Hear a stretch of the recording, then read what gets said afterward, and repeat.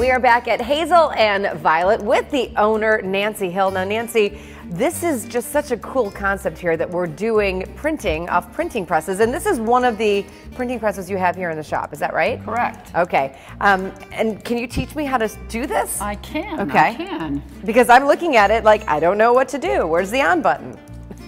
So this is how we started. We set type. So some of this is wood, some of it's metal type, old lead type, and these are ornaments, wood ornaments, and this is my logo.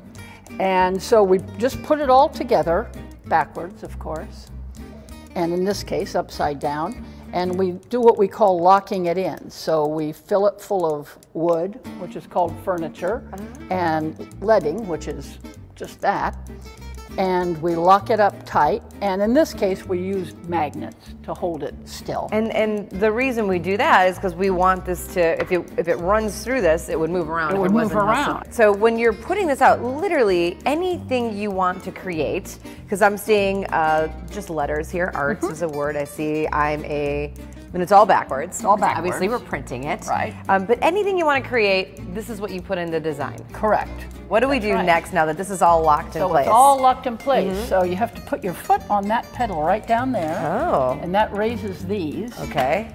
Then we're going to slide the paper right in there. So there's a guide here that holds it. And you can let it go now. And now it's holding it. So now you roll it. Just like this? And you're gonna walk all the way to the end. Do I just roll it? Just roll it. Okay. It does all the work. You can keep rolling it. Oh my gosh, this is so fun. Look! When you get all the way to the end, all the way to the end, now you can pull it out. Look what I did. Look what you did. You're a printer. Nancy, this is fantastic.